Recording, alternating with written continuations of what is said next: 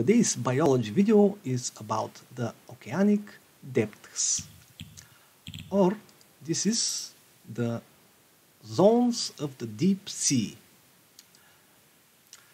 And I begin with the epipelag. This is the first zone, which is the smallest one, and it reaches depth of 200 meters.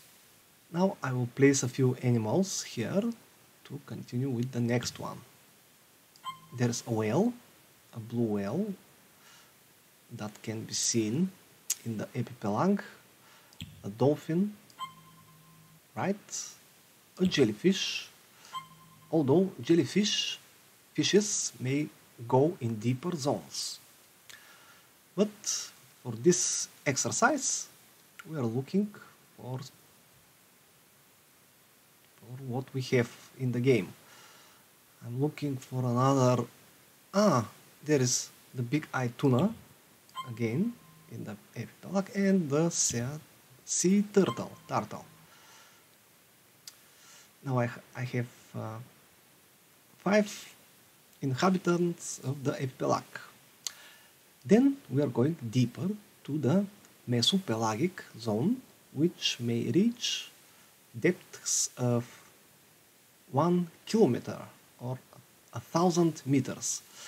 Now this second zone is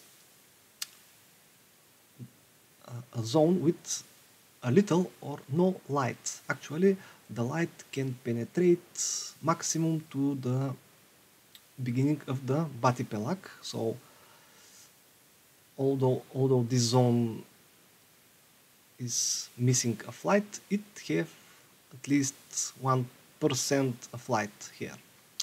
And let me place a few animals that inhabit this mesopelagic zone. What is that? A squid? No squid. A squid, the cat shark, crabs, and krill. Those are basic examples of creatures that inhabit the mesopelagic zone. And then I'm going deeper into the bathypelag. The bathypelag can reach a depth of 4,000 meters.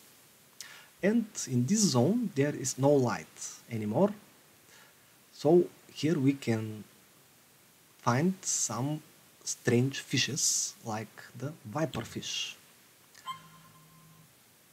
octopus, and sea stars. Those are examples that inhabit the bathypelagic zone. And then I'm going into the abyssopelag, or the abyss. Again, a zone that is absent of any light, any sort of light, and it can reach a depth of 6,000 meters. Now, fishes in this zone should have their own light source, like the anglerfish. Now, that fish, maybe a lot of people will not ever see in real, except if they are very curious. But here is an example of the abyssopelag, and that black swallower. Now, this fish can swallow other fishes, like snakes, and sometimes, if they are very hungry, they can sprout out their bellies. It is an interesting knowledge about this. And finally, we are going to the hadopelagic zone, or the hadopelag, which reach a depth of 11,000 meters. And actually, these zones are only ridges between the tectonic plates. Yes, so I will just place a few examples, like sea cucumber, sea cucumber, and the liparit fish. This is a type of liparit, of course. There are other liparite fishes that inhabit different zones. And these are the